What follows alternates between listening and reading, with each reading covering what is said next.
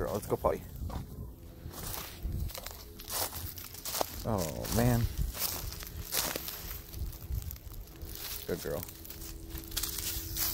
Oh, did you get it? Did you get it? Good girl.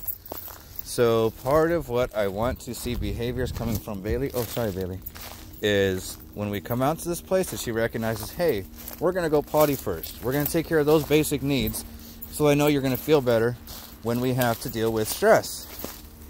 What's soon going to happen after she gets rid of those basic needs, those basic needs are met, she's more apt to learn. She's more apt to be more positive about her environment. Have you ever gone to the bathroom, really had to go to the bathroom and try to get information, your boss stops you or kids start complaining, I need this, and this, and all you can focus on going to the bathroom?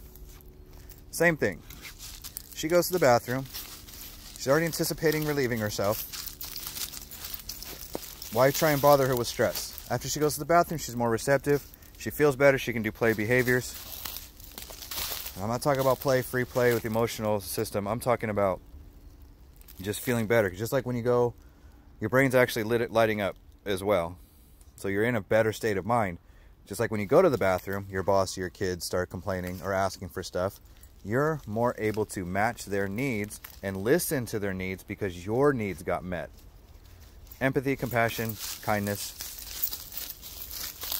So Bailey's now actually able to realize, safely, we're going to go to the bathroom. This is priority. These needs will be taken care of. This is all building trust and connection. So when we do have stressors, they're not going to matter as much. This is Scott with Second to No One Canine Life Coaching, helping take care of your dog's basic needs so their emotional needs will be a lot easier to handle.